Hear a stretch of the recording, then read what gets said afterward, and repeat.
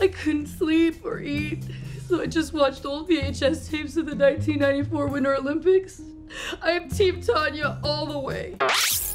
In 1921, the International Olympic Committee came up with a plan to host a winter sports week, and a few years later, on this day in 1924, the event kicked off in Chamonix, France. At the time, it wasn't supposed to be the first iteration of a recurring Winter Olympics, but it retroactively became known as the first Winter Games after its success. There were only 9 sports featured, but many of them are the same ones we see in the Winter Olympics today.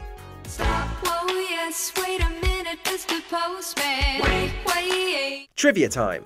The Wedding March was popularized after it was played at whose wedding on this day in 1858?